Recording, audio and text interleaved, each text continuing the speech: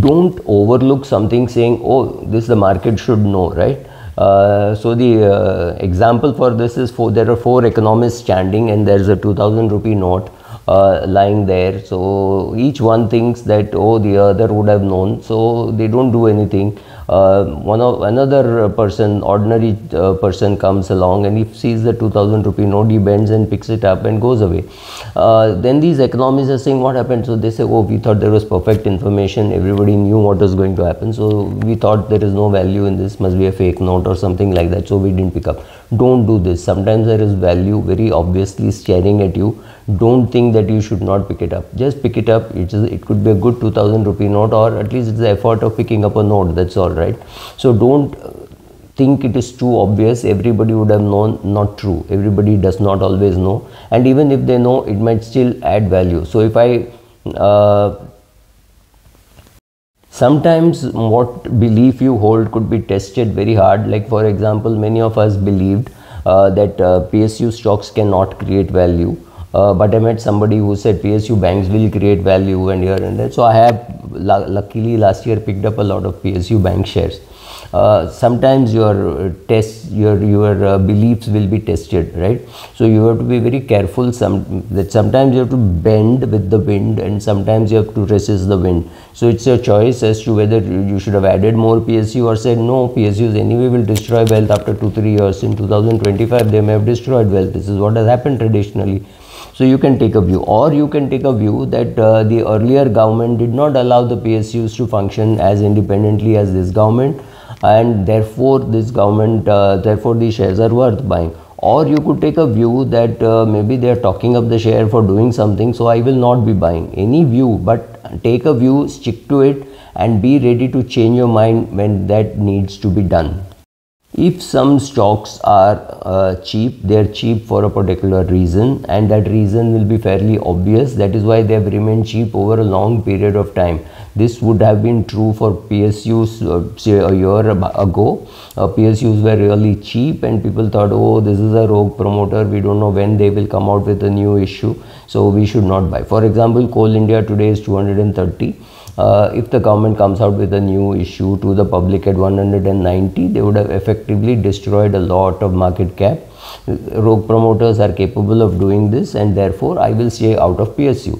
Perfectly right. Or say, no, I think I'll buy PSU anyway. I think Coal India is a good buy at 200 and or 220 or 230, simply because it is giving so much dividend. But you have to be ready to understand the whole process and not just believe that, oh, it is cheap, so I will buy. Sometimes they are cheap and remain cheap. Some shares which are at a premium always remain a premium share.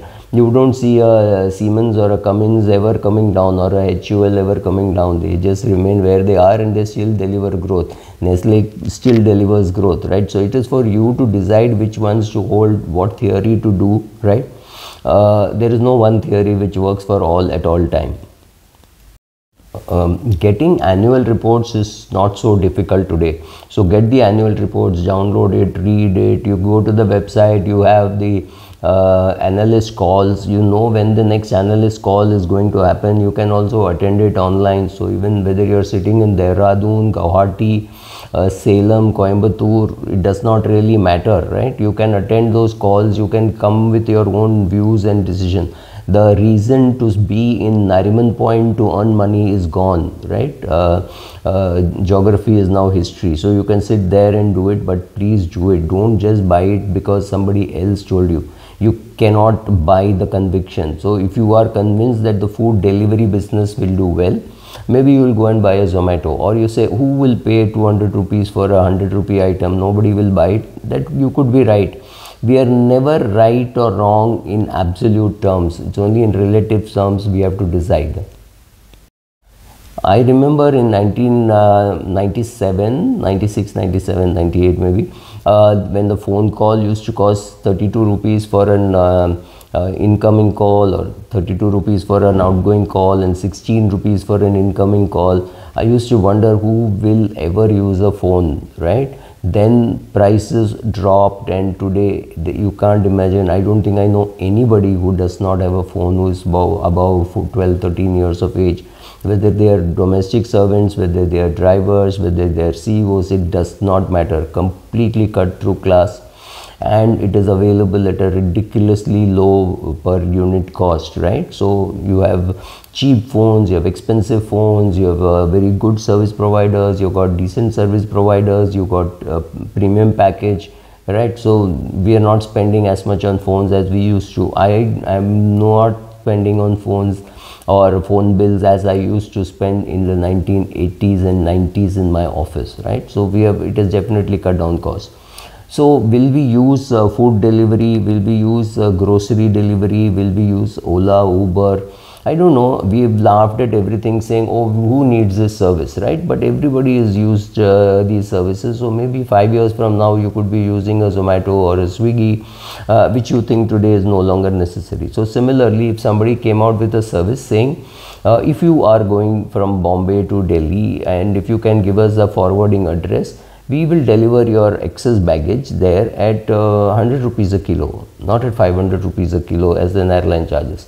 Will there be market for it? Yes. Will we look at it and say, oh, how will they compete with an airline? We will come up with all our own theories and then we ignore it till it becomes so significant. So don't be skeptical about anything. Don't judge on the basis of what you do. I may not use a food delivery service, but my family might be using, my daughter might be using, my daughter-in-law could be using, anybody could be using, right? So look at who is using. Is that market growing? Is that market of people who are prosperous, who don't think twice about spending 50 rupees on a delivery or on delivering a 30 rupee item, right? Look at that. There could be a market. So look at all that. Don't judge just on the basis of your own experience, because your own experience is going to change. I didn't think the telephone penetration would be so huge so quickly, right? By 2006, 2007, maybe 2010, everybody started having it, and 2022, I can't imagine anybody not having it. Very many people with multiple connections, right? Fundamental analysis works, it always works, but some businesses could be in the early stage building up market share. So if they're building up market share of 50-60%, it could be a good time to get a sneak preview and see what they are doing and put in small money and say, okay, the day they hit some profitability, I will go and buy more of it, right? So you can dip your feet or your toes, then your ankle up to your knee and see whether it is working for you. So don't discount anything totally, or don't fall in love with anything totally. Somebody can come and completely break and destroy it. Remember, look at the modes, keep looking at all of that, right? So sometimes you take your eye off the ball, there's a chance that there will be there'll be a mishap. Like, I don't know whether if you understand enough Hindi, it says nazar hati durghatna ghati. If you take your eyes off the road, there could be an accident. So be careful about that. All businesses are about a collection of people. So if you are investing as a venture capitalist or equity contributor to a startup, then you have to be careful. You have to ensure that the people are good friends, but there is always a boss and subordinate relationship, right? All those things should also be in place. So look at all that, look at the people, look at the ideas, look at what is happening, and that will give you better hope than looking at just the numbers. So look at the numbers, yes, but look at the other things also. Similarly, for a bigger business, see the business, whether you admire that business. Don't just go by numbers. So if you think it's a hotel business, or it's an airline business, or it's a leisure business, see whether there is enough traffic in that, right? Whether enough people are going for that. If it's a very expensive hotel, are people staying there? Go once in a while to check out that place and see how is the occupancy. Check out once in a while, right? So some of these, ultimately you're investing in businesses. So check whether these businesses are working. Once in a while, do a dipstick.